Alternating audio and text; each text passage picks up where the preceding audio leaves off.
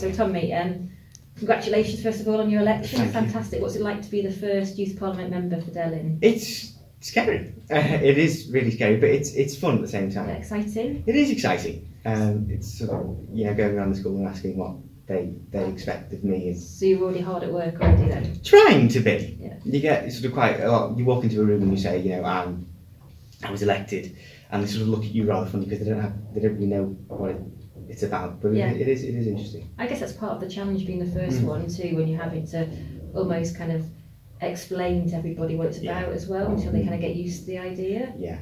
So why did you stand in the first place? Well, I always thought it was important that young people are heard, and I think after the 2017 election, where it was the youth vote that sort of changed the way things were going, and after the Brexit referendum, we saw how important the youth vote would be.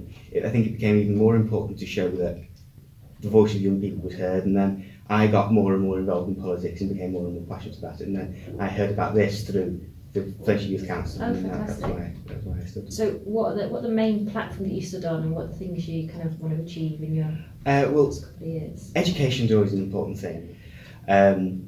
I've also looked at transportation. Transportation is a big one. So people do this test sometimes, and they say, if you had a magic wand, what's the one thing you would do? What's one thing you would change for perhaps 16, 17, 18, 19-year-olds? I'll give them the vote.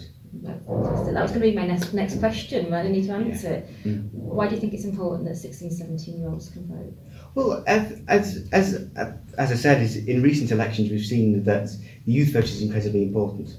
And I think since we are the next generation, and we are the generation who are going to have to live with the decisions that of the generation who came before us have made, I think it's particularly important that we do have a say in these decisions and have a say on who makes those decisions for us.